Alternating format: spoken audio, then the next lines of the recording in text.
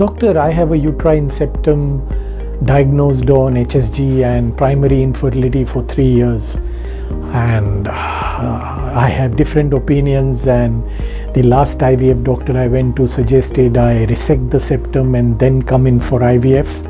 What is the correct way forward?